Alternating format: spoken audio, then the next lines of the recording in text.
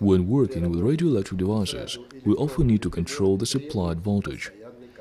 SVH0001R is a miniature digital integrated voltmeter that serves as a simple and elegant solution to this problem. Measured voltage range from 0 to 99 volt.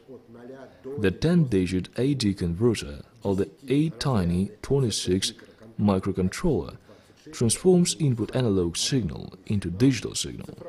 Then the digital signal is indicated by the 3-digit 7-segment display. The device uses a power supply with a voltage of 6 to 35 volt. The 7805 microcircuit provides stabilized voltage of 5 volt. The unit has 3 outputs. The first one is a common power supply and measured voltage output. The second one is a supply plus, and the third one is a measured voltage input. It is acceptable for the device to use measured voltage. At the same time, outputs 2 and 3 operate in parallel. In our case, we connect them to the plus of the laboratory power supply unit.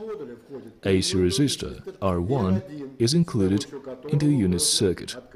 With its help, we can calibrate this device according to the data of the standard voltmeter. Let us say our power supply unit is a standard voltmeter. We'll put the value we need using this data.